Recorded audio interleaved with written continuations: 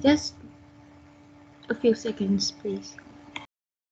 I'm curious, Quang, can you is your is your poem on the tablet? My poems is on my tablet. Can you share your screen with the tablet? Okay. I'm curious. I don't know. I've never had anybody do it. Can you try to share the screen? It would be interesting. We're doing this for science. Research. Can the tablet share the screen? Do you know how to share your screen? I know. Wait. I need to join again. Okay. I know how to share the screen. Okay. Just try. I'm curious. If you can't, don't worry. I'm just... Voila. All right, cool. Now we can see. At least we can see your poem. That will allow us to look at it. Okay. See that poem? I've shared Okay. the poem.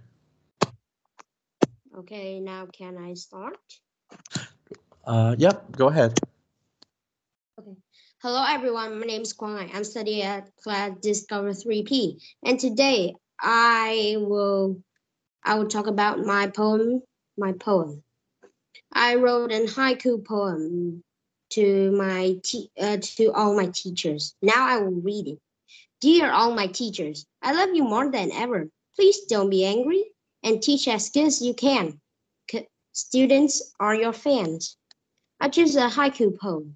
To write it, you need to remember the first line is 5 syllables, the second line is 7 syllables, and then 5 syllables. I wrote this poem to all my teachers to say I love them when they teach me or play with me and just do their best because students are always by their side. Also, I want to admonish them not to be angry.